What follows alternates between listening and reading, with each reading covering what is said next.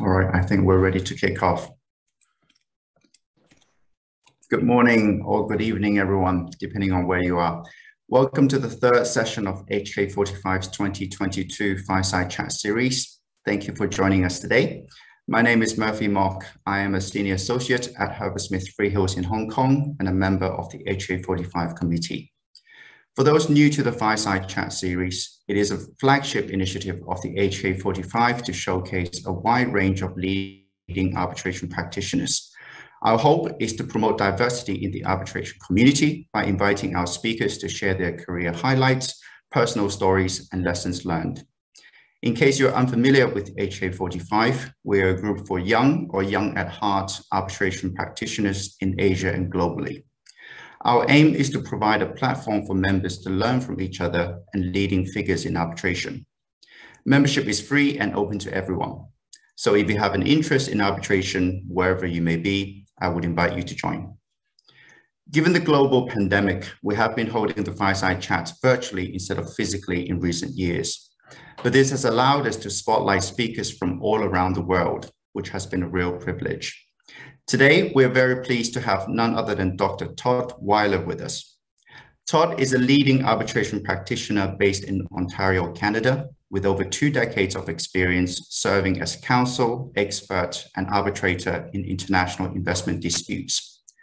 Having handled some of the earliest NAFTA cases, Todd is a true pioneer in the development of international investment law and dispute settlement. He has acted for investors, governments, and non-governmental organizations and handled disputes across many sectors, including environmental and climate change regulation, waste disposal, natural resources, transportation, and IT, just to name a few. Todd holds master's degrees in public policy, international trade law, and international investment law, as well as an SJD in public international law from the University of Michigan Law School. He is also responsible for a large body of academic work, including the acclaimed 2013 book, The Interpretation of International Investment Law, as well as 16 volumes on the doctrine and development of international investment law and practice. On top of that, Todd co-founded the Society of International Economic Law and the Oxford University Press's investmentclaims.com. And since last year, he co-chairs the ICC Task Force on Disability Inclusion and International Arbitration. I'm also pleased to introduce the host of today's session, Eric Ng, the newly appointed Deputy Secretary General at the HKIAC and one of the co-chairs of the HK45 committee. Prior to joining the HKIAC, Eric worked as a barrister at law in Hong Kong, focusing on international commercial and construction arbitrations and commercial litigation. Eric was also previously an adjunct professor at the University of International Business and Economics in Beijing, lecturing in advocacy and investor-state arbitration. Before I pass the floor to Eric, just a few housekeeping points. There is a Q&A function, so please feel free to share your questions. I would also mention that this session is being recorded. We'll be uploading the recording to HK45's website and LinkedIn page afterwards, so please feel free to share with others. On that note, I'll hand over to Eric.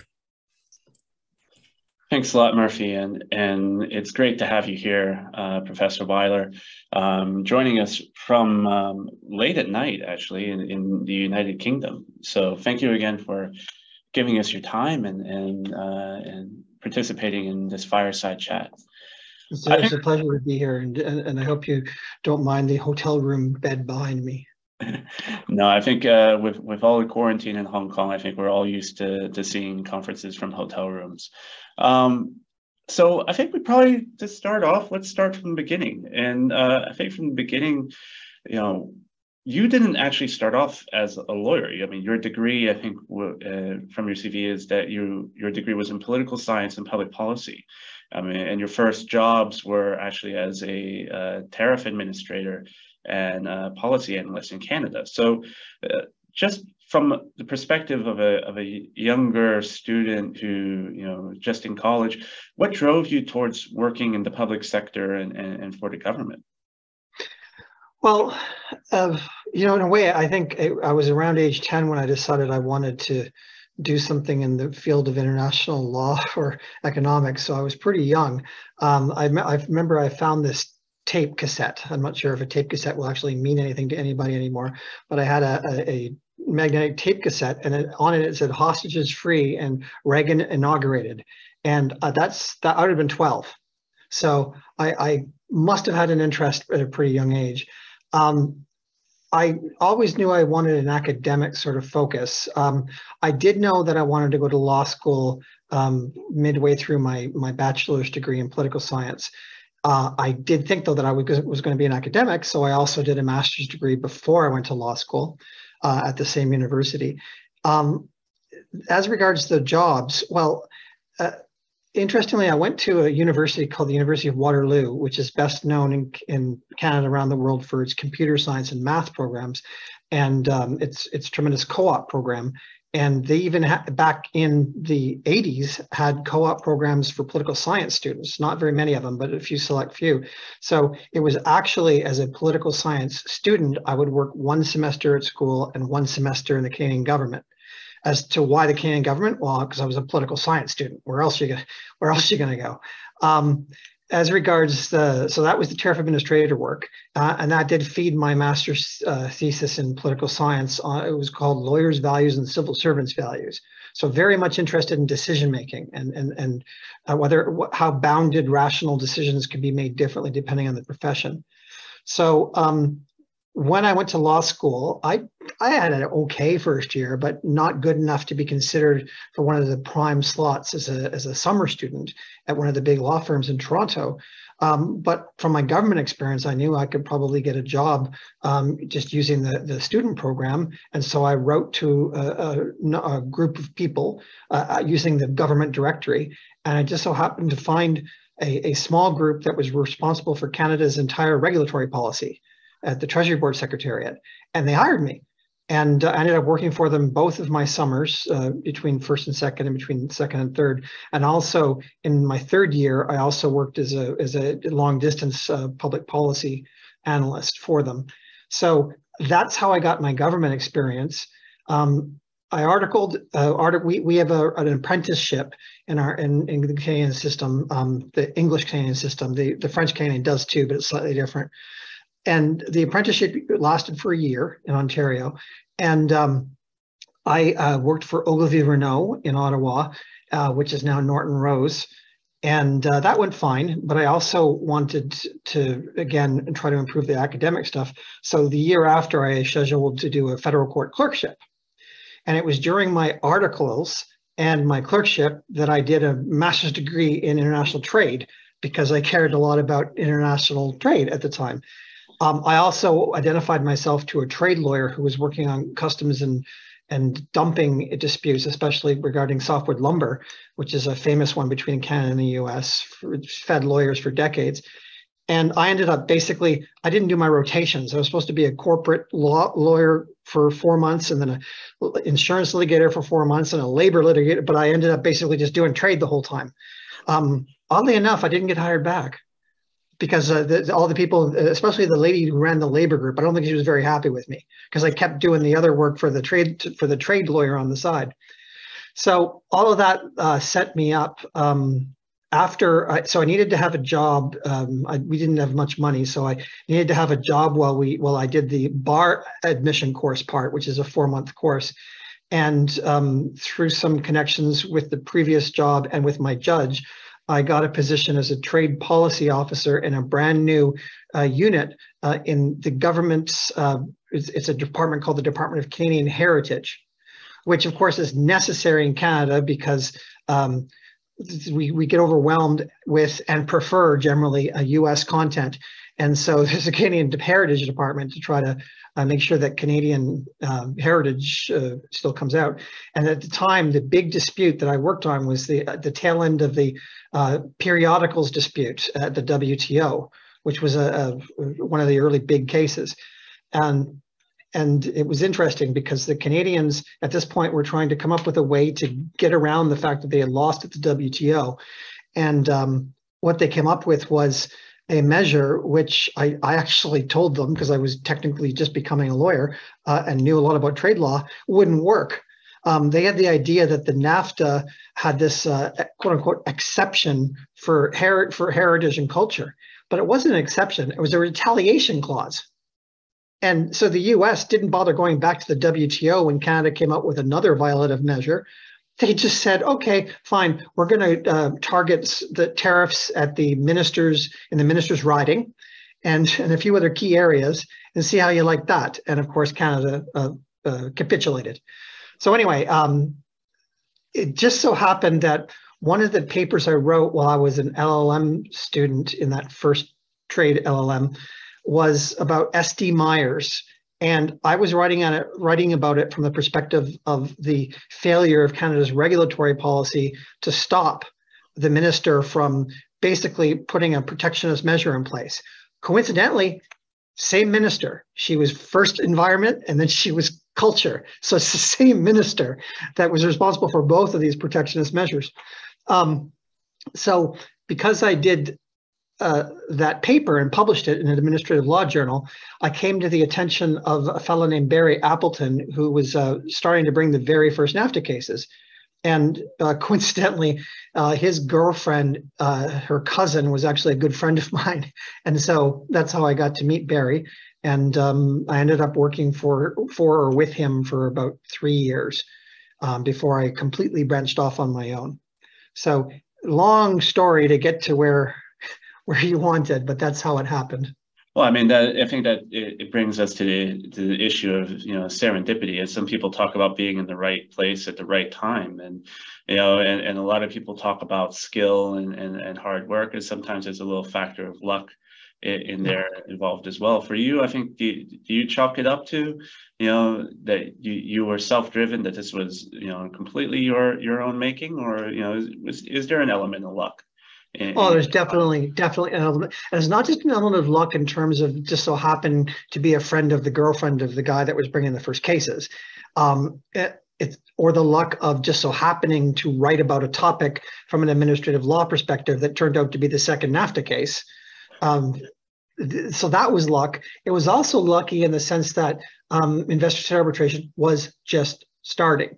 Now, there was sort of like and by that I mean the practice end of it. There had been cases over the decades, just a trickle of them. Usually they would be your standard expropriation cases. But these cases we were working on, while we did plead expropriation, they were actually kind of like a trade slash investment variety. Right. So they had as much of a trade element as they did an investment element. And I credit Barry for having first realized that this investment chapter wasn't just about bonds and banking. Indeed, there's another chapter that dealt with financial services. It was actually a much bigger thing. And so that really made it all work. So the timing was important. What's funny is the same serendipity, or in this case, the inverse of it, prevented me from becoming an academic, because I was too soon in a field that didn't exist yet. And it was very hard to try to get a committee of law professors to want to hire me because they didn't know what the hell I was doing. It didn't make any sense.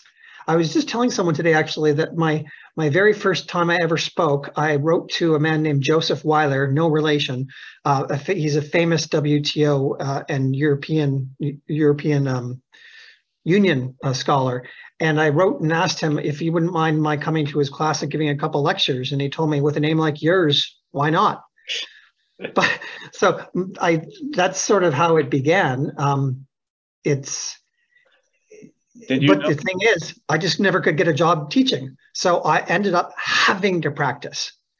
And I also, another factor, since I'm, the disability end is important to mention. Another factor actually is, as someone at the time with undiagnosed attention deficit hyperactivity disorder, but also probably with a fairly high IQ, it seems, the way that I ended up doing my work was by always having my plate so full that I couldn't stop working lest something fall off, which would cause great calamity, I felt. So I basically drove myself to pieces working. And also, I always had an interest, an early interest in electronics and in electronic communications. I taught some early courses on the web and regulation, and so it was a natural for me to first start with the discussion groups, and to then move on to websites that gave access to the NAFTA cases for the first time, because at the time the governments weren't even issuing them, but I had worked on them, so I was able to publish them. So. And then I guess the final element, so there's the work really, really hard, trying to be an academic. So both the websites, and which is more of a commercial aspect, but all of the writing papers constantly, and again, doing another master's degree, at this time at Michigan. All of this caused me, well, by the way, the reason I did the degree at Michigan was because I realized that all of my 5 degrees, I guess there were 4 at the time, all of my 4 degrees at the time were from Canada. And I wanted to be a professor, so I thought I better get some from Michigan. The dollar at the time was like 67 cents to the American dollar, so I actually didn't move to the United States. I lived in Windsor, Ontario, which is across the river from Detroit, and I just commuted to the school for that year. But anyway, so that was another part of the drive, to the academic part, to try to get a job, which never panned out. The final piece is, I don't think I ever, and maybe it's the ADHD again, I don't think I ever realized limitations. So I was much more brash than I think I probably might have, should have been, or certainly would be now. But I had no problem, let's say, for example, both of my first and second books, where I was the editor and also an author of a couple of chapters. In both of those cases, I didn't seem to realize that it was perhaps inappropriate, or at least what's the word, gutsy, to contact Jan Paulsen and Emmanuel Gaillard and Maurice Mendelssohn, and just ask them to contribute chapters. Yeah. The weird thing is they said yes.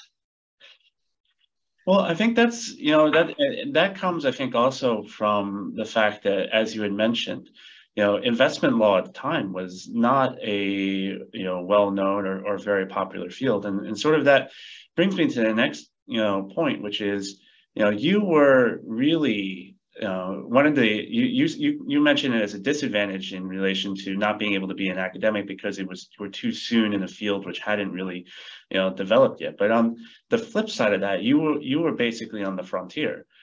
You were on the forefront of these cases which were dealing with issues such as, the definition of fair and equitable treatment, the standards of treatment under NAFTA.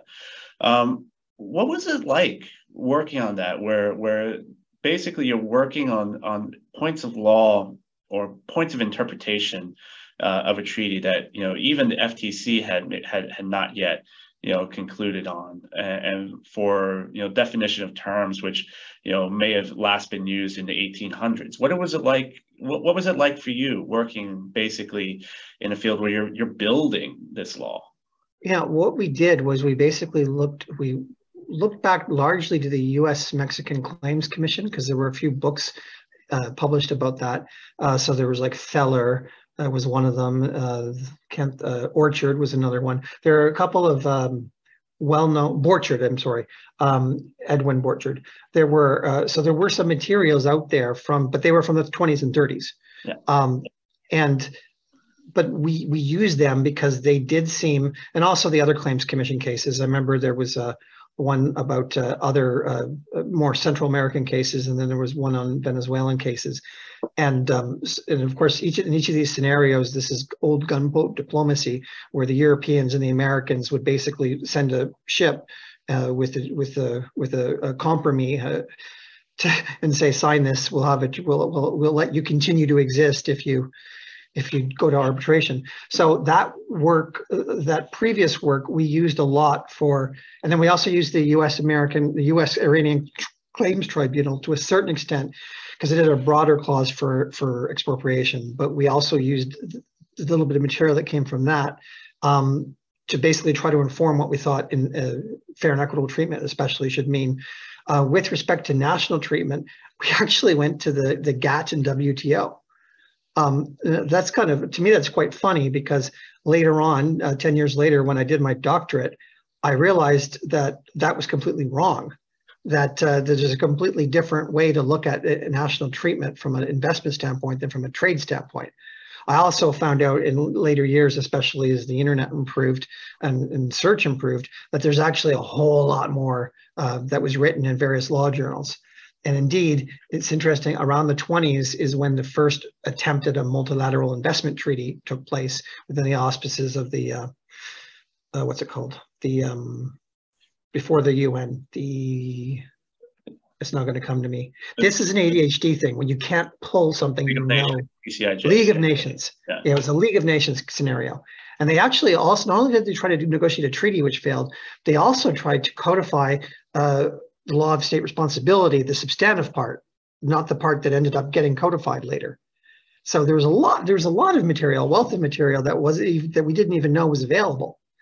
But that's basically what we did. And we were a tight shop. It was me, Ian Laird. We were the big drivers, and there was another lawyer named Rajiv Sharma, but he ended up going into corporate law. Basically, the three of us, and plus Barry, to a certain extent. Barry preferred to make sure everything ran, and then basically review our work. But to a large extent, in a way, Ian and I think, were the two horses that worked the hardest. Ian's now a partner at Crowell & Mooring in Washington. So, and we've kept up. We actually are working on a case together now. So, but yeah, it was we basically, and not to, I don't want to diminish Barry's role. Barry was, as I say, was the first one to see how this stuff could be used.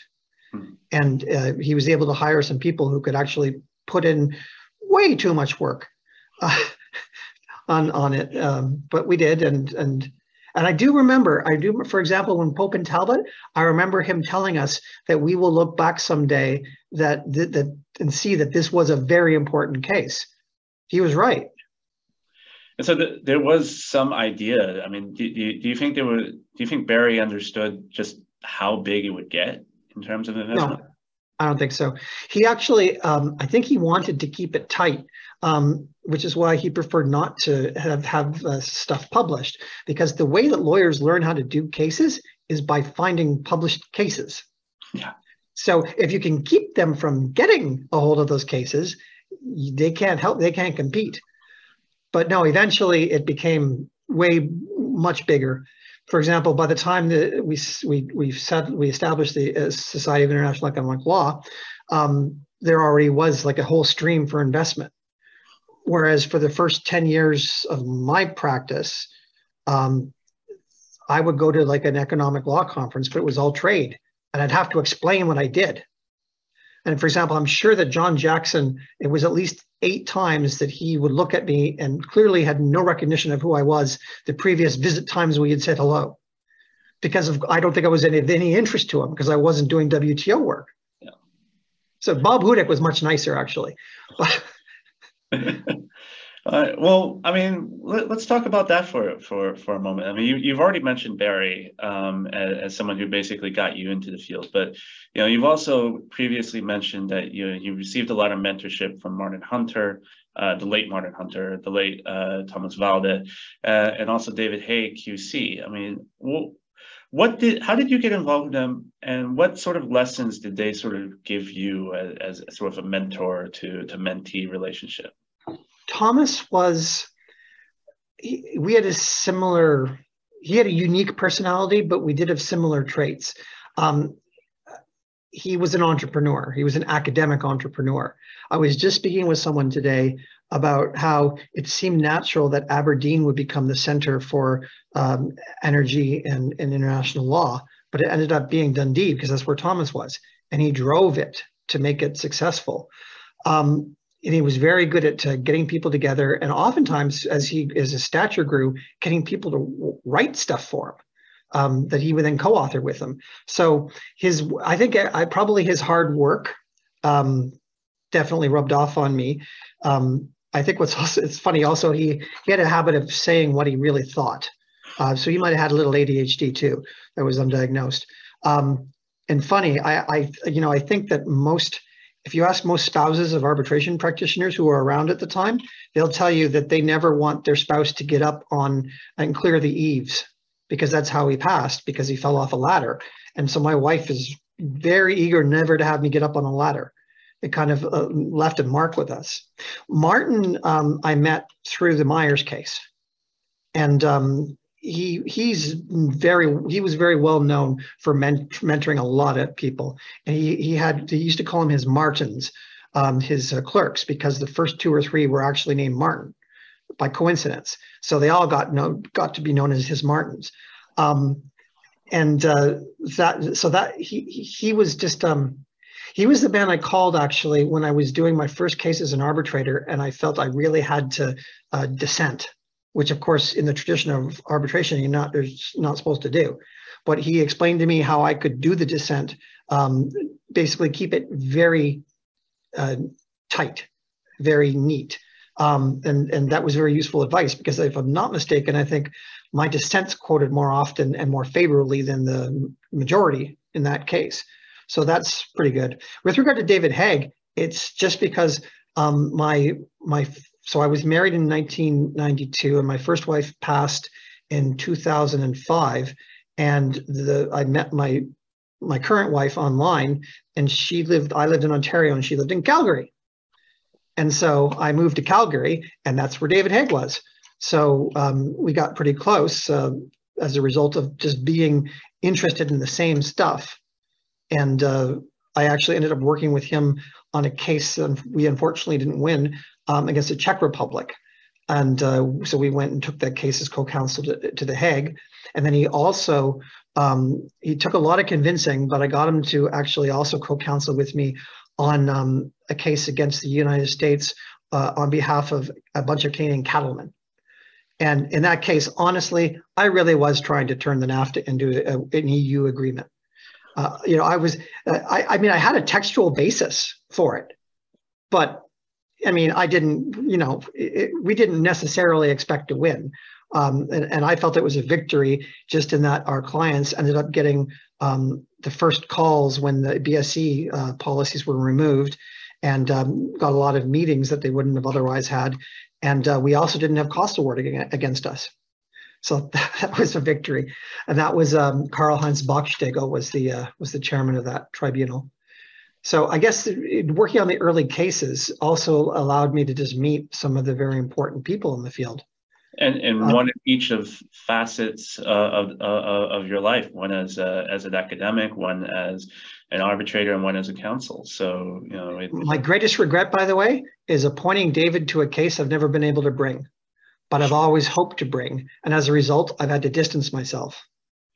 Oh. It's a terrible regret. I should have never appointed him, because otherwise I could have had a closer relationship. But now we just only meet at conferences once in a while, and we always make sure someone else is there, even though the case hasn't actually gone forward yet, because Canadians are very tight about that kind of stuff. Absolutely. I'm sure there'll still be time. I hope. When we were talking about Martin, you talked about you're being in your first arbitration and having to dissent, and so I guess what my next question would be is essentially, you got your start as a counsel. You were a counsel and an academic. Once you started sitting down as an arbitrator, and especially I think this case where you realized that you had to dissent, did that sort of change or influence how you started approaching cases as counsel? Because you're still, up until recently, still primarily a counsel, or vice versa. Did that counsel experience change how you viewed things as an arbitrator? Did that maybe play a factor in you suddenly realizing you need dissent, or realizing just how you should approach things as an arbitrator? It's funny. I think the answer is I don't think so. The dissent was because it was really a matter of doctrine.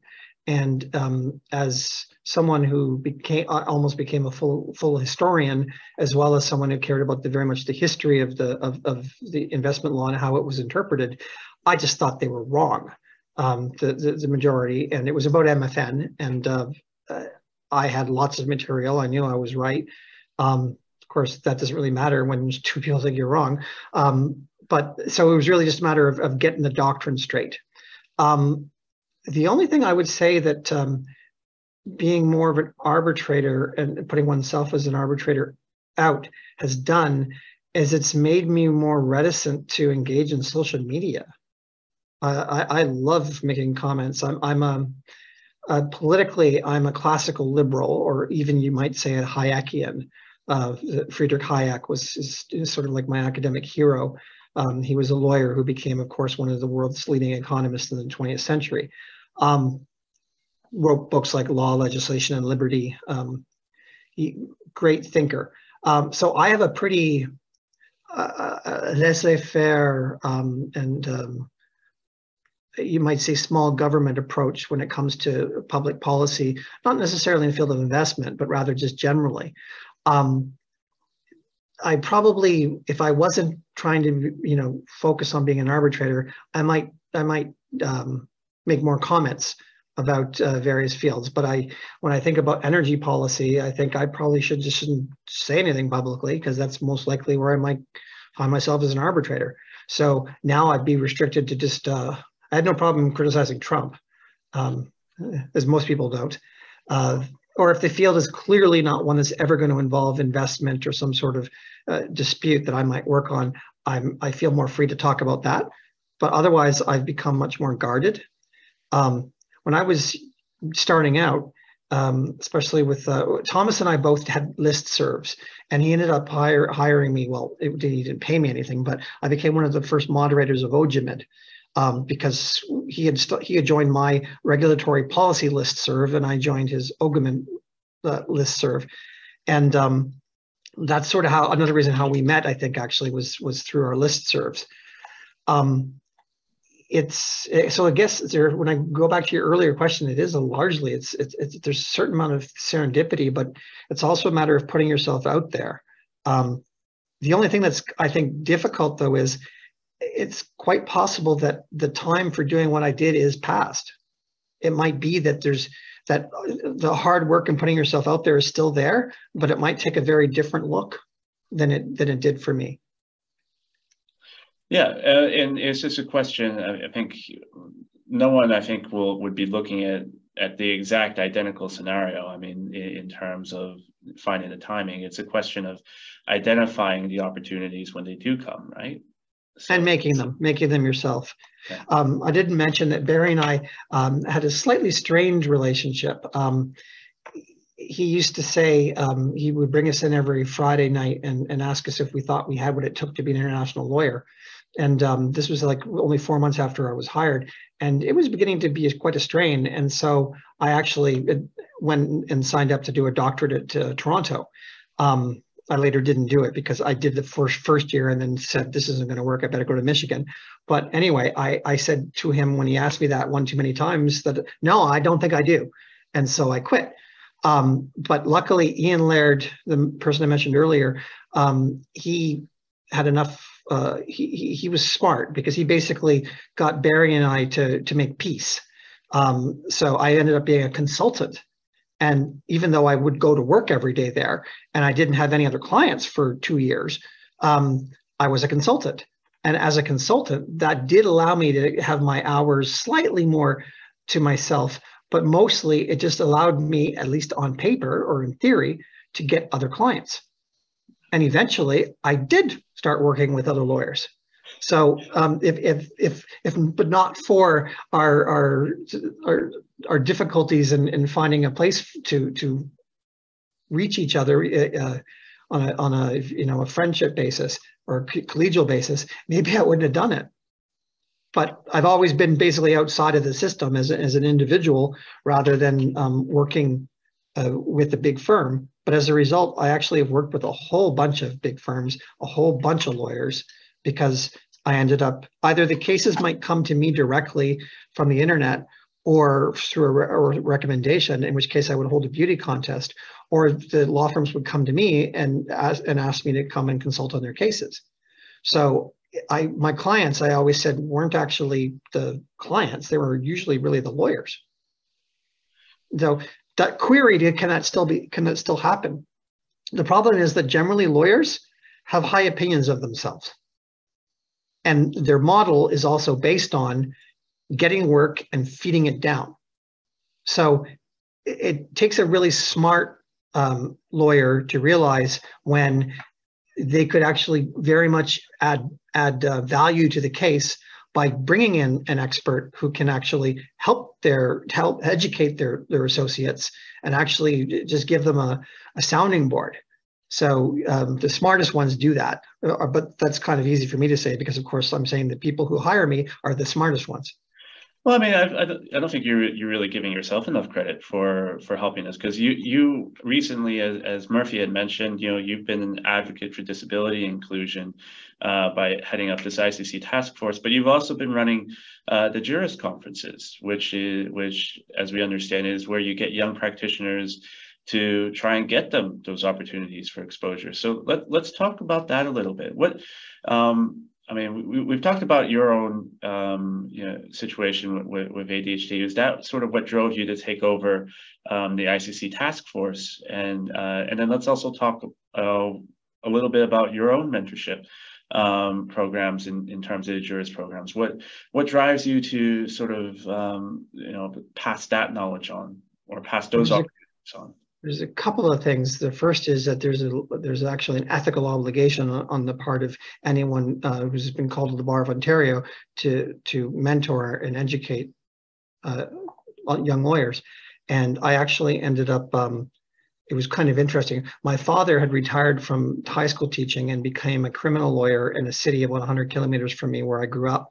And because my father was available to do half of the work, I actually ended up having 4 articling students over the years myself. Now, I don't think that the Law Society would have been okay with them just doing public international law / arbitration, because there's actually very little law of Canada or law of Ontario there. But when you combine it with my father's old-fashioned criminal law practice, it actually worked out well. We basically just shared those students. And 2 of them actually ended up getting doctorates in this field. And they both now live in Netherlands and were godparents to their kid and very close to them still. So it just made sense. I even just mentor people just even outside of the professional world. There's this young fellow, he's not that young anymore, he's probably 30, but I met him about 10 years ago, and he's my massage therapist. But I've actually shown him how to think critically. When I first met him, he kept talking to me about Alex Jones and how great his show was and spouting conspiracy theories. He doesn't do that anymore. Instead, he's pushing his own profession to find evidence-based techniques that actually work. So to me, that actually might even be the best example of mentoring, that I actually turned someone around and got them to think critically. With regard to jurists, I mean, honestly, one of the benefits of having ADHD, but a pretty good brain, is that you can think pretty broadly and pretty quickly. And in that case, I was asked to do the very first jurist conference with somebody else who ended up being too busy and couldn't do it. And so that left me in charge of putting it together. And so without the other person having to reconcile my ideas with him, I just went ahead and thought, well, I hate speaking panels. I don't like it when people just present papers. I want them to talk about something. And then I thought, well, how can I make this even better? And the idea was you get 8 young people who in most cases haven't ever written of something or been able to present it. They're going to be guaranteed to have it published, because what I did was and I still do, is I transcribe a panel of more senior professionals who basically critique and discuss and debate 2 papers a piece for each of the 4 panels. And we don't give the people who write them a choice. We tell them, you're going to take this side or that side, and it's usually binary. And that usually they're a little uncomfortable with that, but once we tell them that everyone else has done it for the past 16 years, they feel a bit more comfortable. But in doing it that way, I thought not only did I end up producing a conference which has had staying power, because people actually thought that it dealt with more meaty terms than just your usual sort of panel on FET. We've covered FET, but the questions that I formulated were much more precise and really, because of course they had to be binary because you needed 2 sides to it. And that really helped. I think not only did it help the students who, well, they weren't students, and usually they were actually either graduate students or young lawyers, but I think it helped a lot of their careers. And it certainly made a good product, which I guess ultimately is the whole point, to make a good product. Well, absolutely. I think, and that's in addition, I think also to part of the success of the jurist conferences, I think comes and stems from the fact that they're being led by someone who themselves is, a prolific writer. I mean, many of us who are counsel or who are working as lawyers are spending basically almost all of our waking time on the actual advocacy and the things in relation to casework and counsel work. But you've somehow managed to find the balance, and maybe it's due to lack of sleep. I've slowed down though recently. I have a 6-year-old who also has ADHD and is gifted. He's clearly gifted. He can do square roots and he's in kindergarten, but he's a handful. And that did make it possible for me to have to admit my first failure, which was that I had started a PhD in history at the school in the city where I lived. And I got all the way to everything but the dissertation when in the middle of the pandemic, I had more parental responsibilities. And I had to accept that maybe I can finish it in a few years, but I had to stop working on it.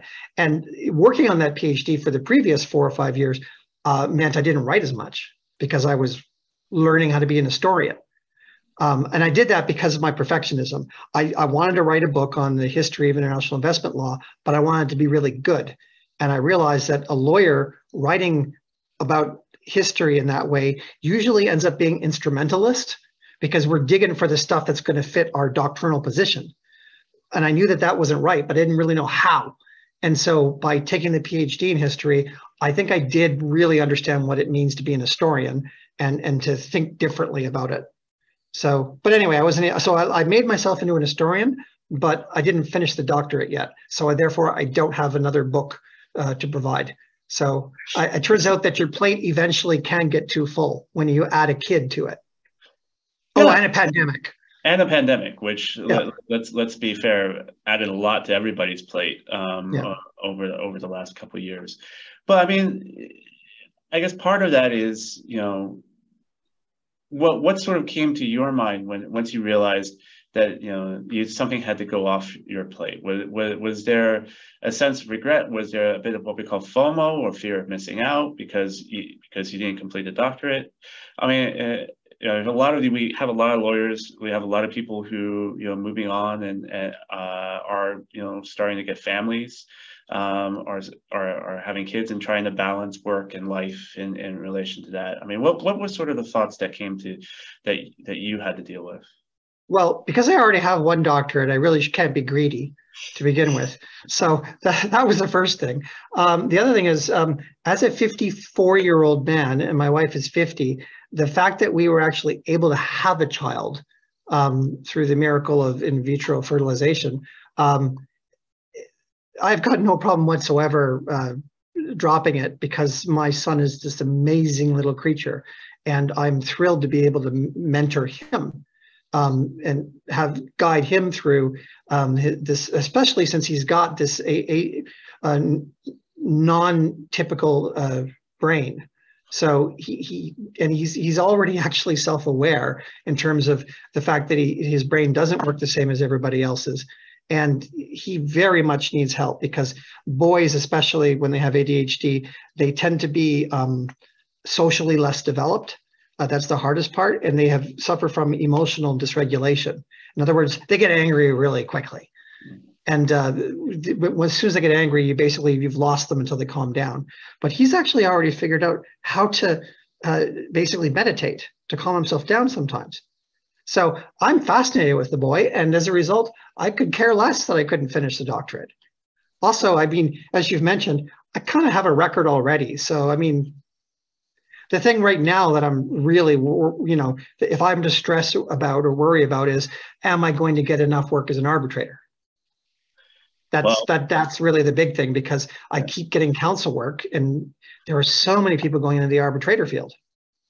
Absolutely, and I think it's good to hear from a practitioner such as yourself that, I mean, especially for younger practitioners, it's a question of where the next job is coming from. It's I guess a little bit comforting to know that, we have, even as more senior you get, you still have those concerns. I think, by the way, that's why a lot of arbitrators take on too much work, because they grew up thinking, I better take this because I don't know if I'm going to have work. And sure enough, if you look at my 23-year career, there's been points where the work just dropped off. Yeah. And then there's been points where it just accelerated beyond what I could do. The thing basically that's for sure is it's not steady. So I think that actually, trains people, even the most senior arbitrators, to generally not want to ever say no.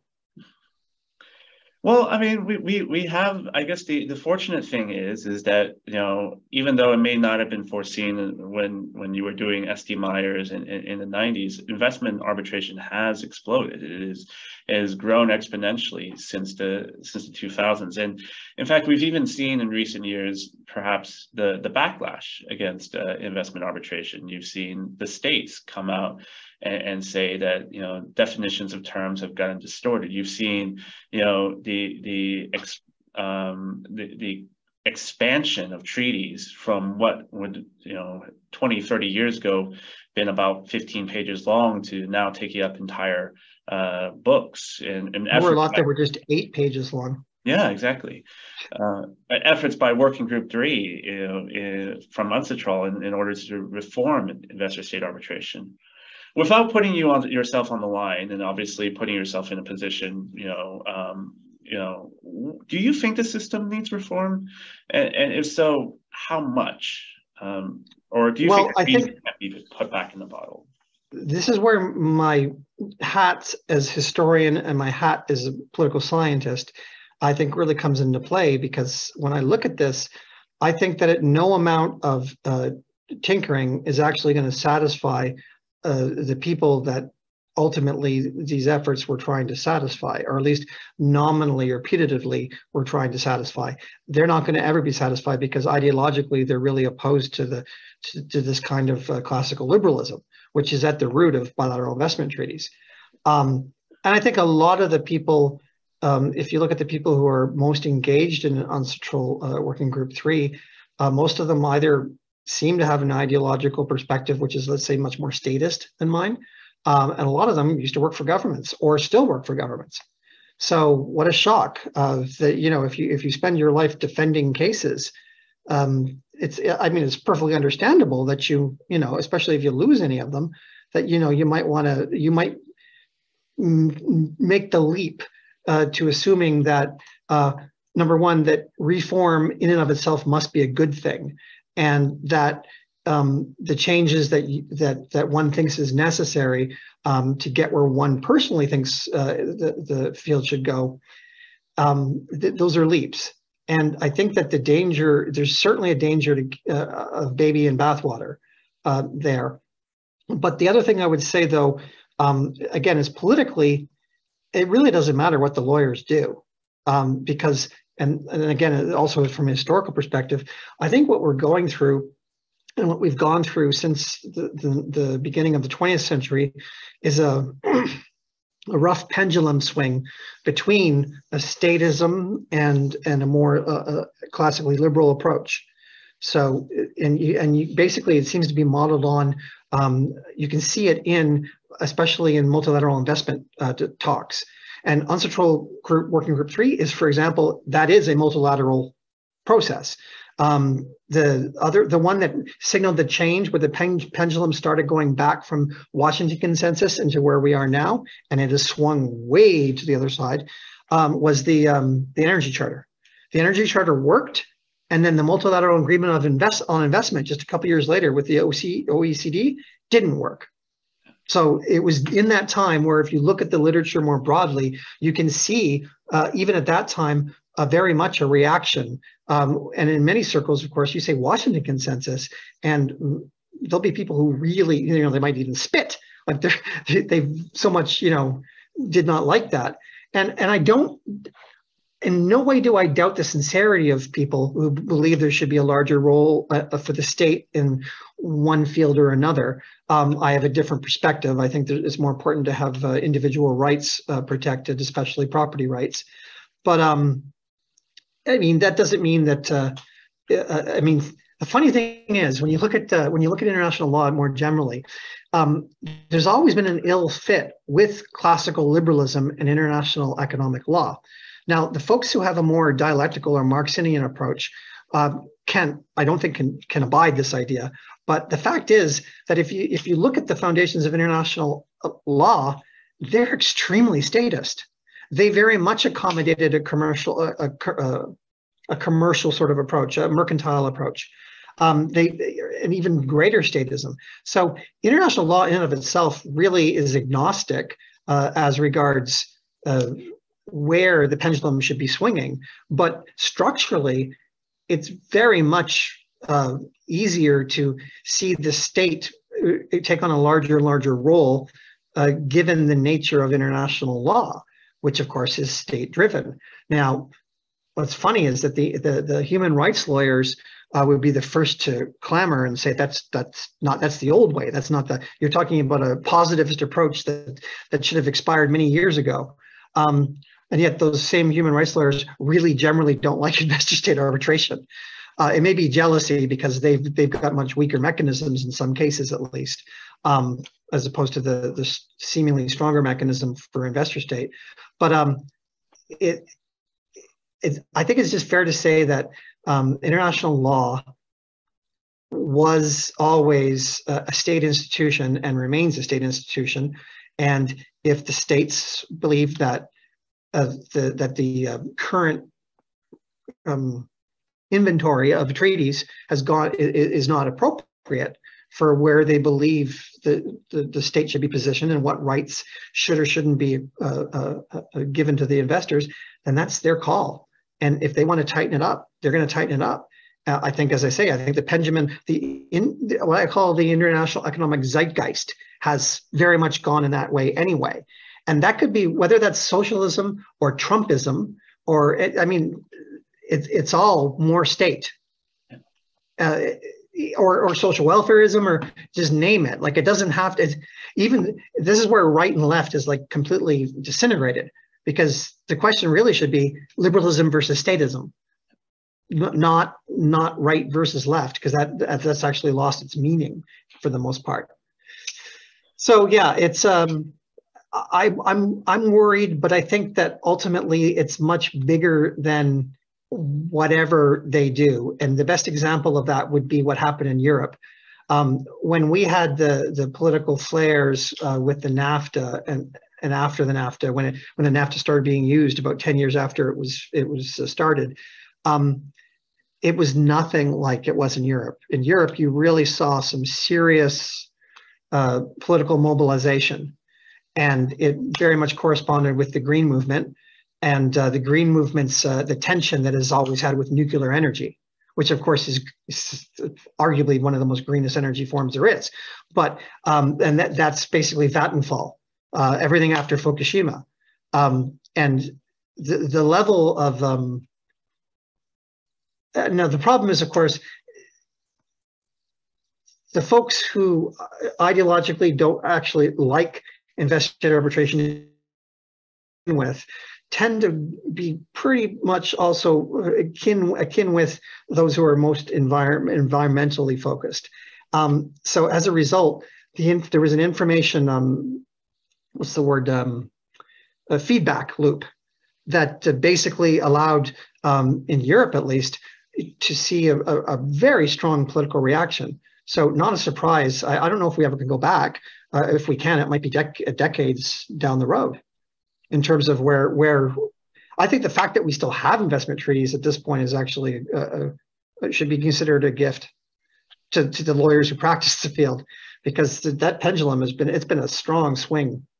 Yeah, and I think there's a lot long answer. Sorry. No, but I think that's exactly. I mean, it's good to have, that. Just to close things off, because we are sort of running out. We're coming to the end of the time. we do have a lot of lawyers and a lot of practitioners who are looking to get into this field, who are looking to sort of break in and break through, to try to enter what, we sometimes, from the outside looking in, is a very closed circle. As someone who is in that circle and who was there at the beginning, are there any sort of final thoughts or tips or ideas that you would give, to the participants or to the attendees here on, careers and how they should approach things? Maybe just some sort of final words on that. It's funny, coming from a middle class background, not having gone to private schools or anything like that. I actually have always kind of felt a little outside, even though I've worked my way inside through my work. I mean, a lot of people have a different background in terms of their socioeconomic background. But I just, ultimately, though, people are people, and if you get to work with them, then that stuff falls away anyway. But it is at the back of my mind sometimes. I think that it's really a matter of scrapping, like being scrappy in terms of finding your opportunity. I think you'd have to be careful if you're about to start work at a new firm. And it's one thing to identify yourself to a practitioner who might be doing that kind of thing as being available. It's quite another to say, this is what I'm going to do. Because when you're in the firm atmosphere, that's problematic because you've got lots of time. You've got if you, especially in some systems where you don't even have to get a bachelor's degree first.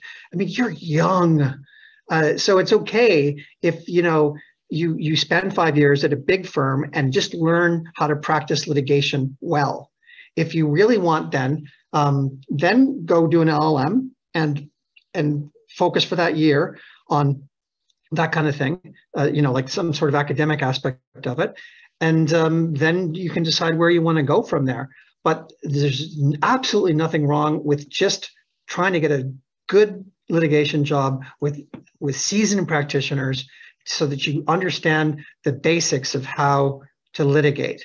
And it doesn't even matter where, in what field, because once you get to international arbitration, you'll see comparatively what is and isn't useful because it is its own thing. But it's tricky. You've got to basically think of it as a long game. It's not just, I got to do this right away, or if I don't, I'll never get into it. You have to just be honest with yourself and say, I'm going to do this for 5 years. I'm going to try not to spend all my money that I make at the law firm, so I end up having to keep staying at the law firm for the next 20 years. Just realize that you're giving yourself a long-term apprenticeship, and from there you can do whatever you think you want to do.